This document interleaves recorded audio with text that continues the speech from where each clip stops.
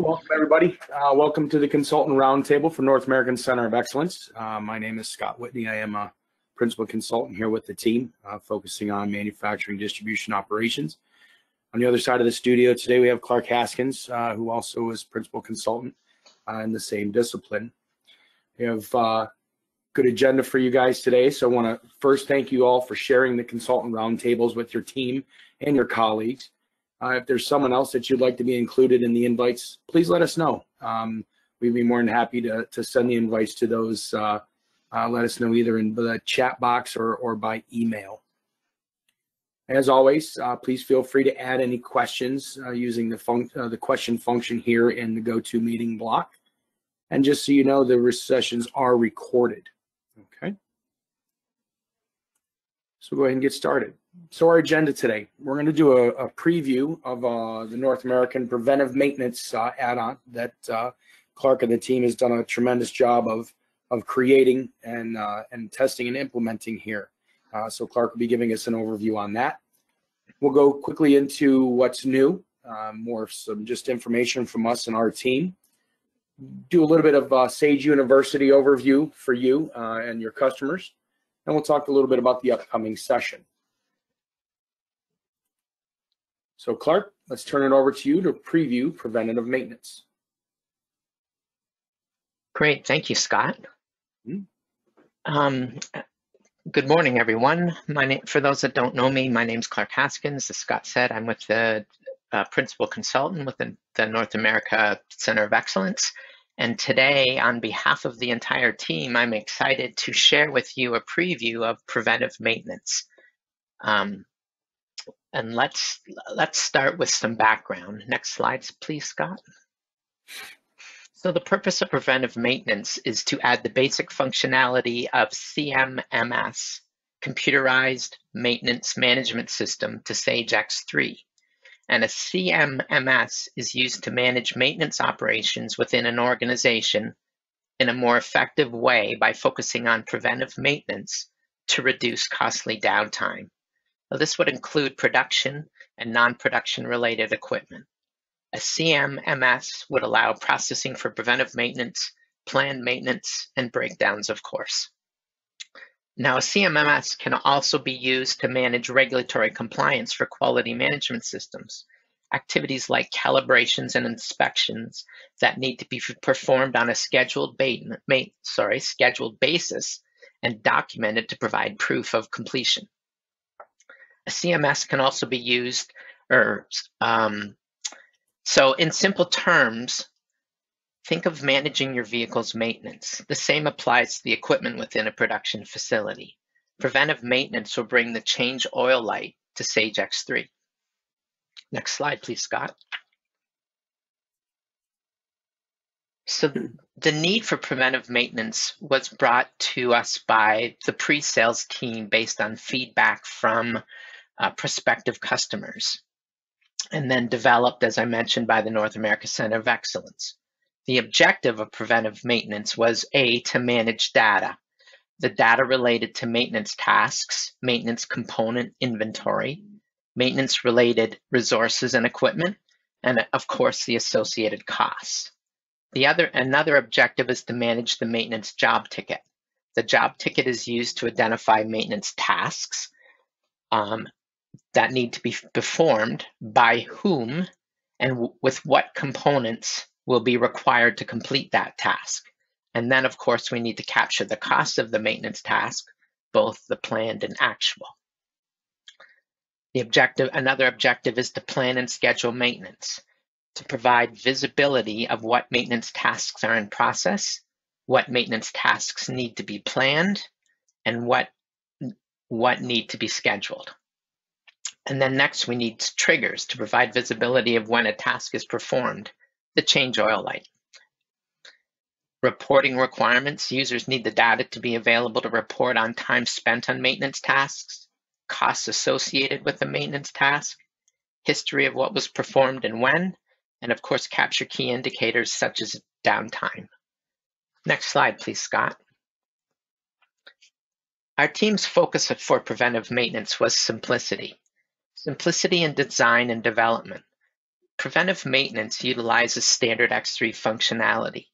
The approach that was taken was to apply the processing of preventive maintenance to X3 manufacturing functionality of a work order, similar creating a work order, track time and issue components, roll up the costs, and manage component replenishment. We also wanted simplicity for our customers. By utilizing similar functionality to X3 manufacturing, the customer experience is simplified for training, for internal cross-training, and by using similar processes like material issue and replenishment, tracking, and costing. And then next, we want to provide simplicity for you, our partner consultants. By utilizing similar functionality, preventive maintenance does not add complication to the implementation of Sage X3. Next slide, Scott. The initial target for preventive maintenance was food and beverage industry within the North American market, as well as a requirement within the discrete manufacturing environment. However, with the design of preventive maintenance, we focused on flexibility as well. There is flexibility in the functions and data and how they can be used.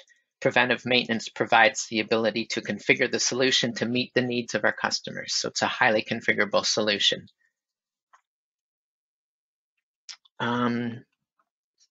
Perfect, Scott. Can you, next slide, please? Let's take a look.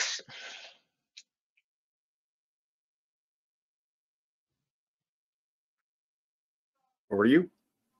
Perfect. And have you got my X3 screen? We see it.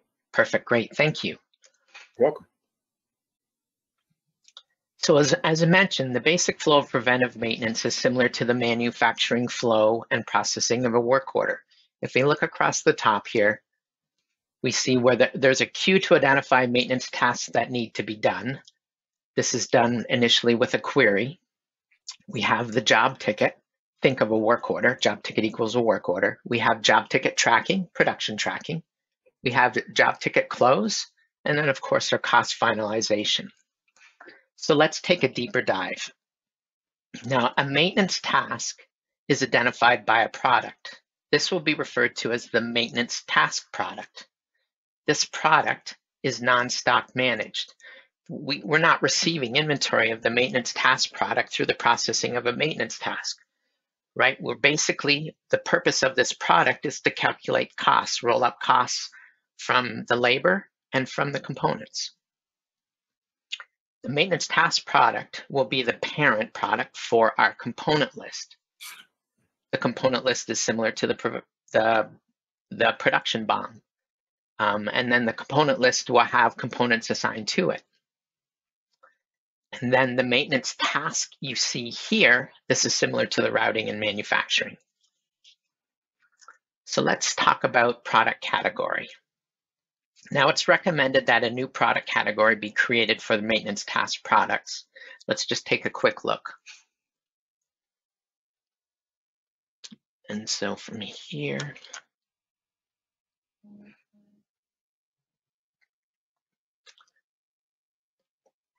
so when we're in our maintenance task product category, the key is we see that it's not stock managed. And of course, we need to define a unit of measure. Now it's on the account and cost tab where some key changes are made, and that's specifically with the account code.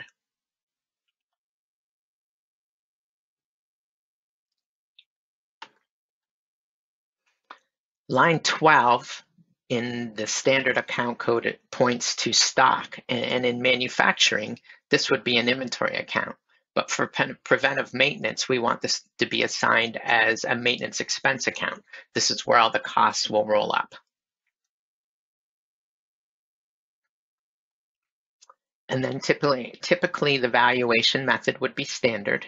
Average cost works as well. And our standard cost update will be calculated. Now, once our product category is created, We're going to create a product record using that maintenance task product category so that the values will default into the product and into the product site. For components of a maintenance task, there's no specific requirements for product setup. Components for a maintenance task are typically stock managed and will use standard X3 functionality such as replenishment, stock management, allocation and issue rules, location management, and lot or serial management as required. Whether or not a new product category is required will be based on how the rules may apply, such as allocation rules.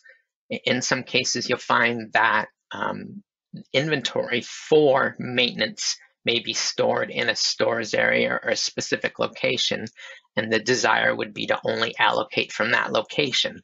Within a discrete manufacturing environment, it's possible that you may have inventory of a component both for production and for maintenance. So you've got that ability to manage those two pieces.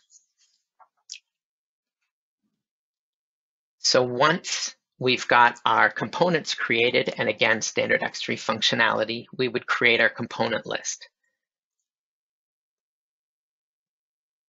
And component list, you'll notice the similarity in screen is just like a production BOM. We've got our maintenance task product is used as our parent product. Same details, available management unit as one, which will typically be the case, but there may be scenarios where that will be different, so that flexibility was left in. Other pieces or components would be populated, whether that be our link quantity code could be proportional, or of course be fixed. And keep in mind, because we're talking about a maintenance task product, these products, the components may only be accessed once a year. Think of a pump, and there may be requirements when I'm using that pump, so I maybe need to verify the check, the tag that may be attached to it. So the capability of adding text becomes a little more important with maintenance tasks within preventive maintenance, since it's not things that happen all the time, but we still need that information available to us. All right, so I'm just going to back out of here. And so I mentioned the maintenance task. In preventive maintenance, this is like a routing in manufacturing, but rather than work centers, equipment and resources are added to the maintenance task. Now, equipment and resources are key pieces of preventive maintenance, so let's go here first. Equipment and resources will identify where the work's to be performed, that's the equipment, by who, the resource, and then of course the planned time to complete the operation of the task, which would be entered onto the maintenance task. Equipment. So what is equipment? Well, in fact, equipment can be anything that needs maintenance, inspection, or both. Equipment can be a work center like a packaging line. Equipment can be a section of a work center like the palletizer on the packaging line, or equipment can be something that requires inspection or calibration where proof of inspection is needed. It can be production related or non-production related. Think of a shipping bay door. The question, what is equipment, provides tremendous flexibility for the customer's specific maintenance needs. There's some key elements that we've got available within the equipment function. So of course, we begin with an equipment code. We have a site, our description, equipment group, which can be used in many ways to group like products, maybe production, non-production, maybe grouping by type, hydraulic, pneumatic, electrical, etc. Tremendous flexibility here for your customers' needs. Could also be utilized to manage departments, who's responsible for this equipment. Now, the management section's used to store information about the equipment, kind of a single source for the related data. Here in this case, we've got a piece of equipment, and that piece of equipment's associated with the work center. We have the capability to assign a parent equipment to this equipment. Think of that palletizer as part of the packaging line, or think of a hydraulic pump as part of the hydraulic system.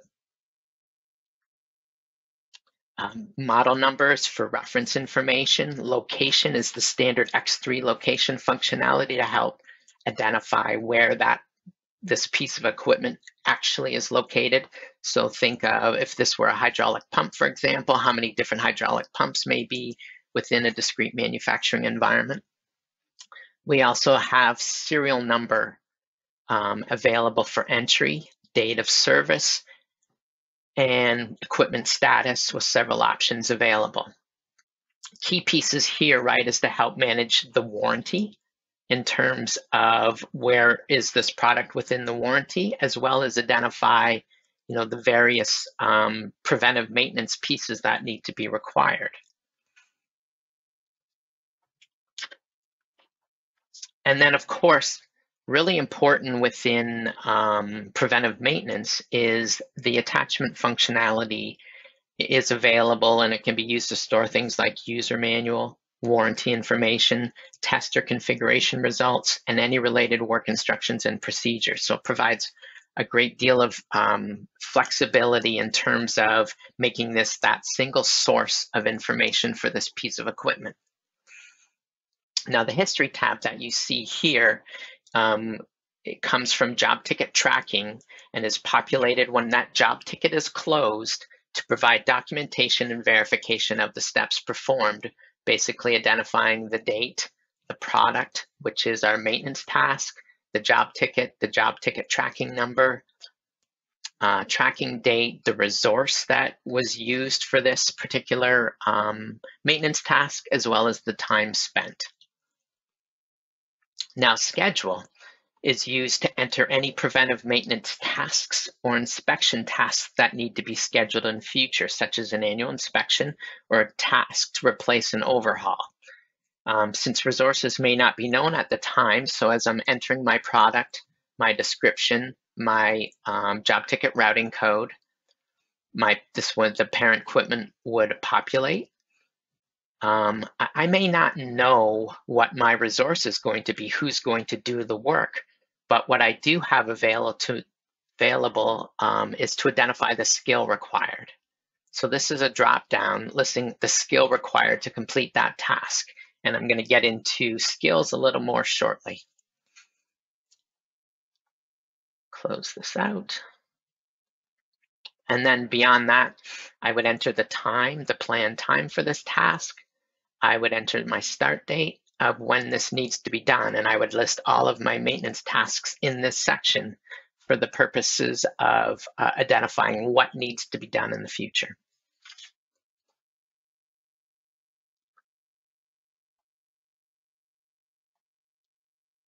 Okay, so now that we've covered equipment, next is resources. Resources are the who. As I stated before, or maybe I didn't, I intended to, a resource is similar to your labor work center in a routing. Resources will identify who will do the work and the cost associated with that resource. A resource could be an individual or team. It could be a named individual, such as Scott Whitney, or it could be an identifier as used here.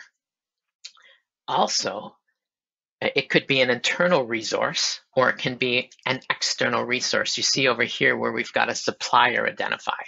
So you're able to identify who typically manages that. Think of a smaller production facility that may not have a licensed electrician on staff.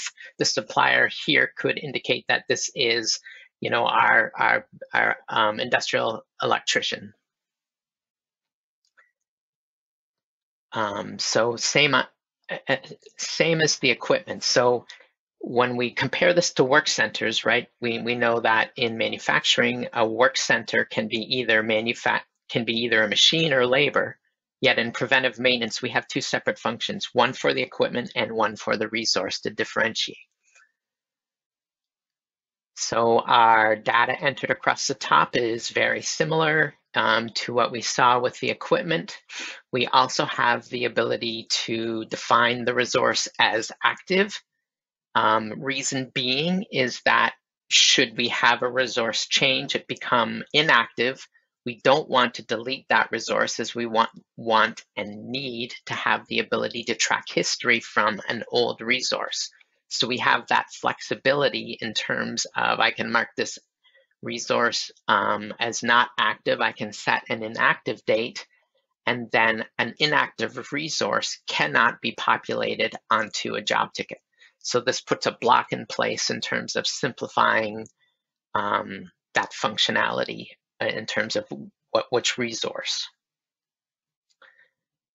One structure, just like in a work center, structure is an optional field and can be used to identify the availability of a resource. So think of maintenance team members that may only work weekends. We could define that with a structure, or maintenance team members that only work on the midnight shift. So that provides flexibility in terms of visibility for the maintenance planner.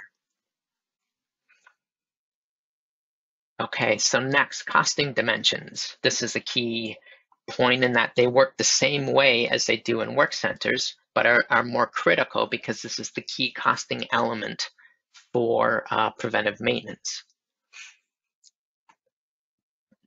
So here we would enter our labor rate and our standard run, or our standard setup time.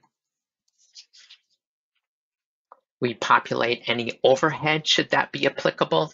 And then a key element is in our WIP interface, we want to populate our account code for labor to identify any specific, for the calculation of any variances that they get posted to the correct account. And of course, should dimensions be required, they're here as well. So skill set. I mentioned that a little earlier when discussing scheduled tasks. Skills are used to identify which resource can be assigned to which maintenance task. There are several options available, and these can be configured. This comes from a miscellaneous table. So as I showed before, we've got a whole list of predefined options, but with the fact that it's in a miscellaneous table, this can be edited to meet your customer's specific needs. And again, importance of attachments. They're available within a resource function, and this can be used to store information about the resources such as licenses, certificates, etc.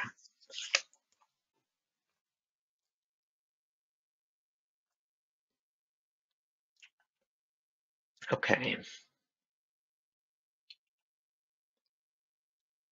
So now that we've discussed our equipment and our resources, let's take a look at our maintenance task. And again, you'll notice that this is very similar to a routing. Same information, and I'm just going to backpedal just for a second. I've done all of my navigations via my landing page, but you'll notice preventive maintenance has its own menus. We've got technical data listed. We've got our job ticket routing codes. So we've got specific routing codes defined for job tickets.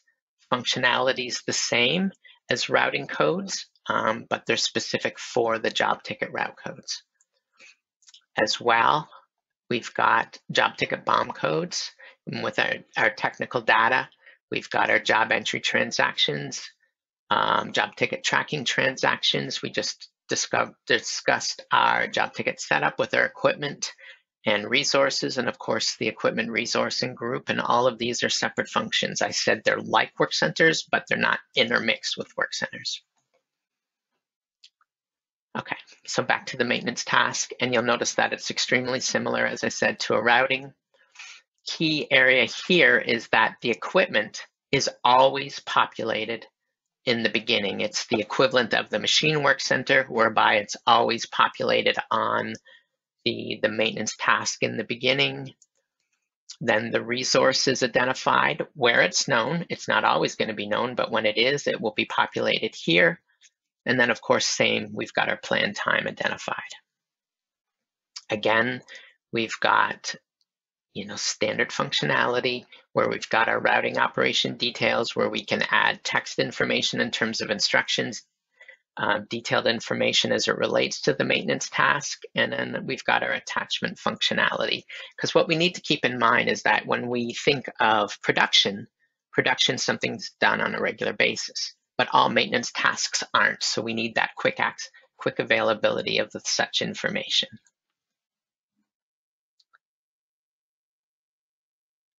Okay.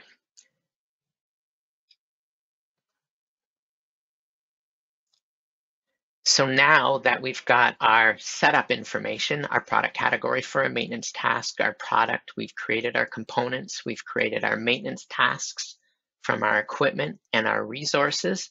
Now let's talk about our job tickets.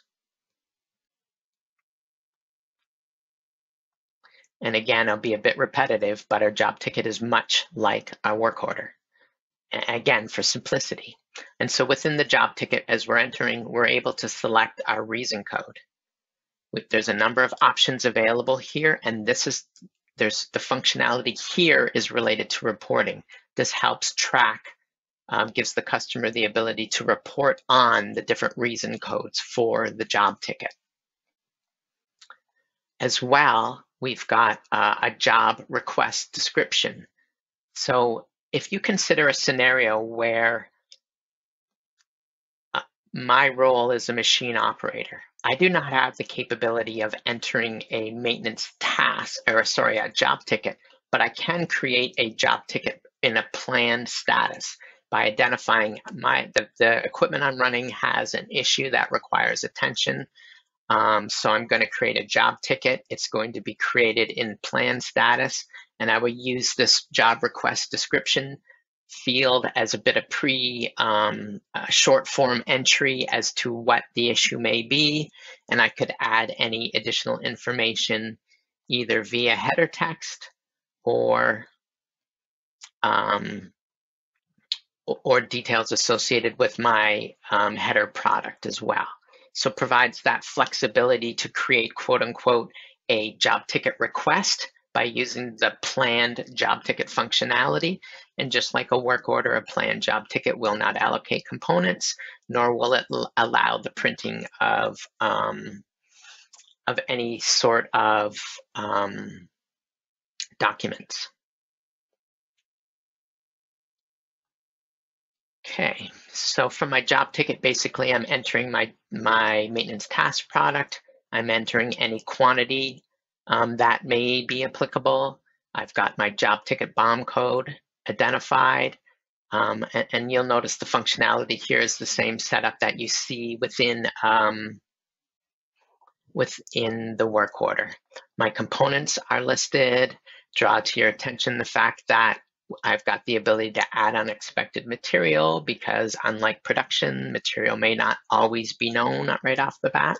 So important to point out to the customer that this can be done here. Likewise, a task can be added here, adding unexpected operations not expected. Additional operations not expected. There's standard reports available from your job ticket. So we've got our maintenance material issue slip.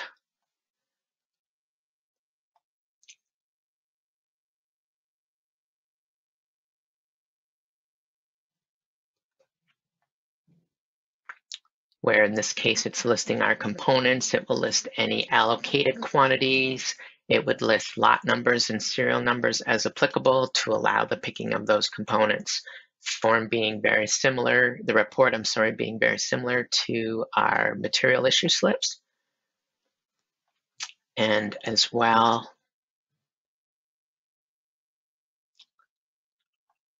we've got our PM job ticket.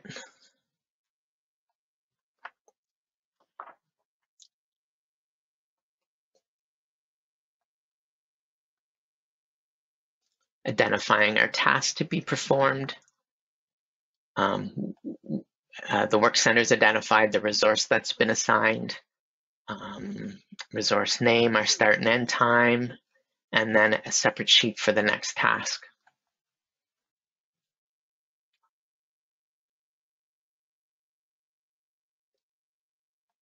Okay. Allocation rules, standard functionality.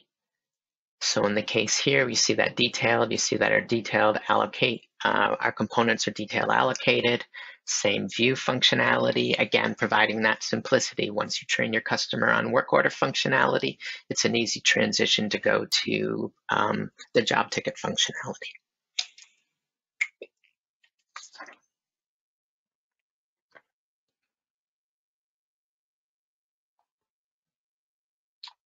So from here, job ticket tracking gives you the capability of tracking your job tickets. One key piece added here is that, remember I mentioned earlier that when we're creating a job ticket, when we're creating a job ticket, that resource may not be known. And so that resource may not be assigned to some point in the future. We don't want to block the creation of the job ticket without a resource. However, that resource is a key element to our costing within preventive maintenance. So if I were doing my job ticket tracking and I did not have an actual resource populated, the transaction would be blocked. So it wouldn't allow me to complete the tracking of my tasks without a resource being added, so we don't miss that labor cost. And then similarly, when we're doing tracking,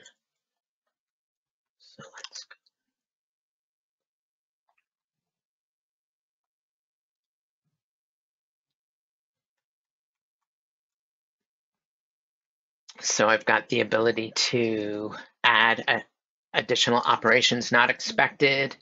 I've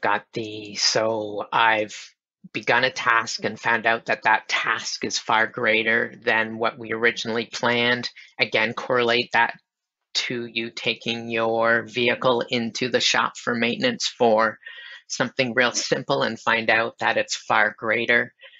We've got that same issue that may apply with respect to your job tickets, so that you've got the ability to add those additional operations. As well, you can add additional components within the job ticket at the time of tracking. One thing that I skipped over with respect to the job ticket is, just like a work order, this can be a single product or multiple products, so provides that flexibility in processing.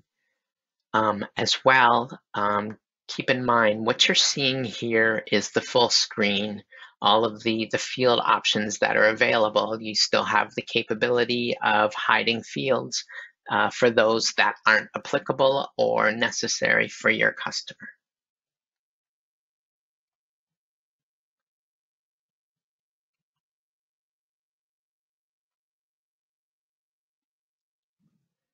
Our job ticket close function works identical to the work order close function, where we select a job ticket. We can tell from the beginning our complete button in this case isn't grayed out, so we know that this is not completed. We're able to review or jump into tracking detail to verify the status of the various, whether the components or the task tracking within this job ticket, to see what hasn't been completed. I'm able to complete the job ticket before I go to the close step. Let's see.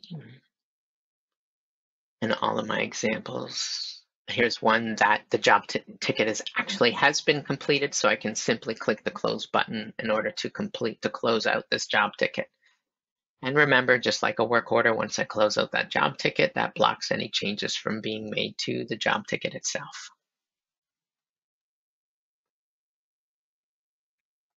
Then once I complete my job ticket function, I've got my cost finalization, which again is the job ticket WIP posting.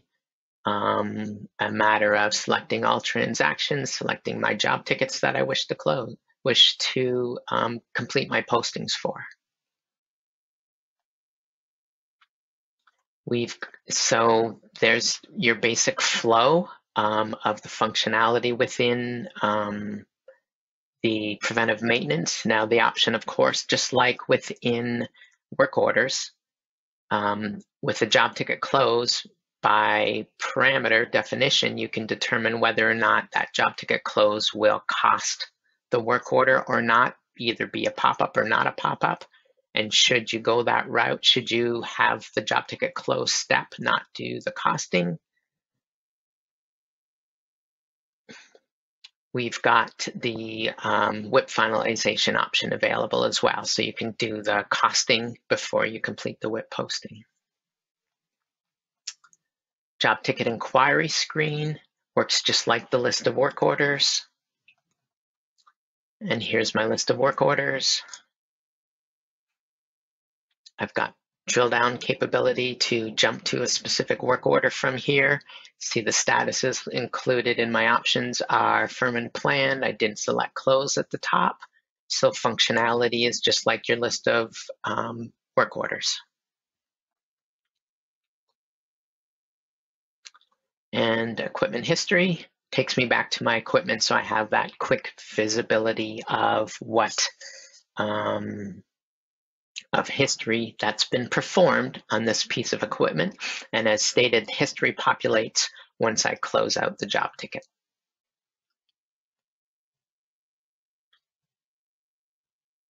Perfect. Scott, can you jump back to the PowerPoint? Sure. Just a couple of questions, Clark, for you.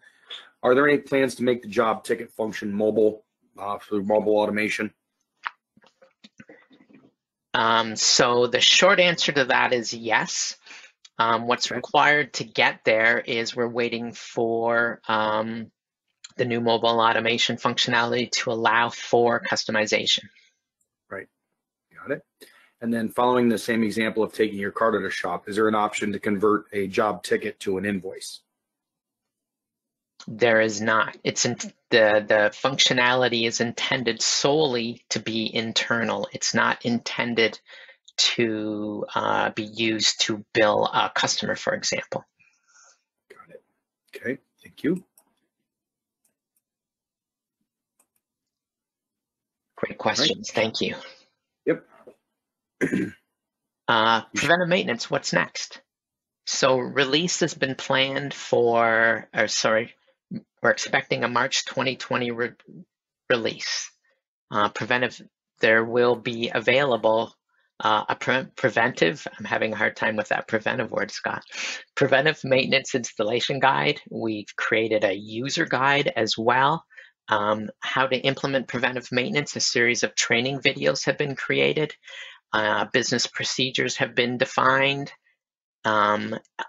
Once we have all of those ready to roll out, we'll advise where you'll get that information. We've received some feedback from our pre-sales team has shared this with some of the partner pre-sales groups. We've received some feedback, and phase 2 of preventive maintenance is in the planning stages before we've actually released. So we're really excited about the interest and the feedback we've received thus far with preventive maintenance. So stay tuned for more, folks. We're really looking forward to sharing. Great stuff. Thank you very much, Clark. I covered a couple of questions that were in the chat. Another one came out was as far as the resource availability. I know we had to market inactive or had a single date for inactivity of that resource, but is there anywhere that you could put in like a vacation or a holiday schedule for those specific resources? Good question. Bear with me 1 second. I know that was thought of. That has not. No. But that's great feedback. Thank you. Mm-hmm. Thank you. We can look at that. Okay. Yeah. Awesome. Okay. All right. So getting into what's new. So what are some of the new things coming up soon? The first one is X3 Start. So we've gotten through all of our training videos, and those will be uploaded to Sage U very soon. So you guys should be able to see those starting to come. 2023 R1, we're getting ready for that next release coming up in April. So be on the lookout for that. I suspect in our next roundtable, we'll go over some of that what's new capability in that next release. And then for our team, we're starting to build out some more of those North American expert workshops. So things that may be tailored a little bit differently than our global center of excellence workshops that we're going to be going over next. Okay. So switching over to Sage University for You. So one of the things that we were talking about with our Sage University partners was looking really at your partner learning program to make sure it's just a reminder that you do have partner training that's included in your fees. So there's the core training, additional learning, and advanced learning. One of the things that's not included are the expert workshops, but for those that are in need, those are truly available, and we'll be going over those here shortly. Then also with your stream subscription, you have access to the stream methodology toolkit. And that there's a lot of great collateral in there, a lot of great project methodology changes and things that we've been looking at over the last few months. Now, one thing that wanted to make sure that we covered is into your customer training. So you have the ability to see what your customers can see as far as training goes, and that's from your partner portal.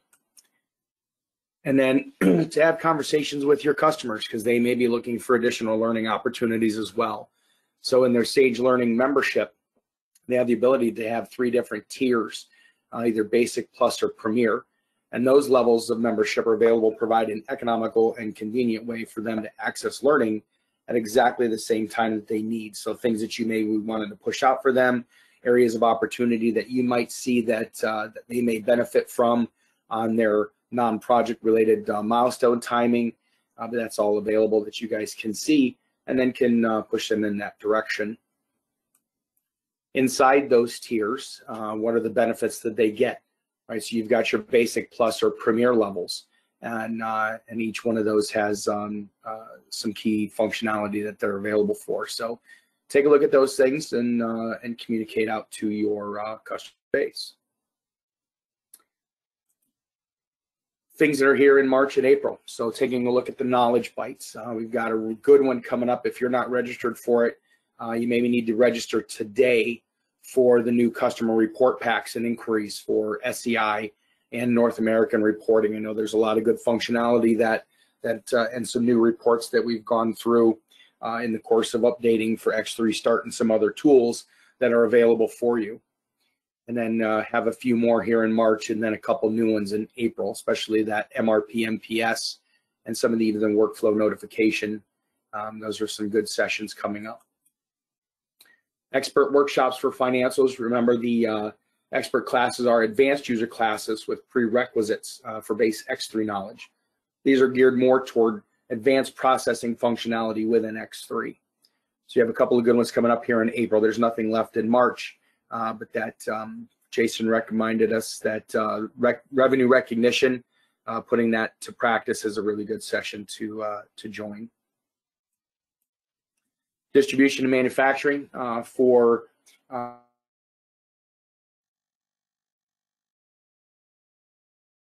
today. I know you'll need to register soon, if not by Monday morning, to have that class available for you in Sage U. Really good opportunity to learn more about web scheduling. And then a few more for shop floor tracking, understanding and managing supply chain constraints. Looking forward to that one. I haven't gone through that one myself, but looking to register to get more understanding from the central team of what they're seeing and hearing on a global scale. Technical development and workflow workshops. It's jam-packed in March and April. A lot of great functionality here, a lot of good classes. I think we've gone through most of these. A couple to call out specifically for some of the functional consultants. GraphQL would be good to have a better understanding of common tools, data models, and then one of the ones that I'm looking forward to myself is understanding 4GL as an implementation consultant. So how do you have better conversations with your technical team?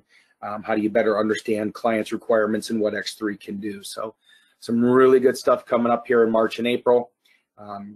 you guys will get I think, a copy of the deck here, but a lot of good information to be shared with you and your partner team. And then lastly, have a Sage U spring promotion. You can see here that there's a lot of brands, Sage brands in here. X3 is not included in this promotion, but you as partners may have other business units that could take full leverage on the training that's available. This one here, if you use this code, you're looking to receive 50% discount on this training. Now, there are only 15 days left, so it does go through the end of this month.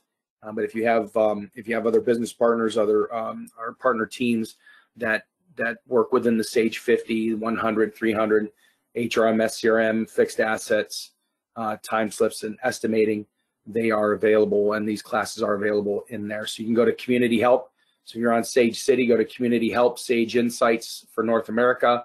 You'll find these links available for you. Okay. Upcoming. So what's next for us? Next roundtable will be, again, we show up on the third Friday of each month. The next consultant roundtable is going to be Friday, April 21st at 8 Pacific. I apologize for my little typo there. And then 11 a.m. Eastern. So look for your invitation from your channel communications, or you can sign up at the Sage Partner Hub. And as always, you can sign up for multiple sessions inside the portal. Okay. That's it for us today. Definitely wanted to thank you all for coming. If you please feel free to send us emails, send us feedback.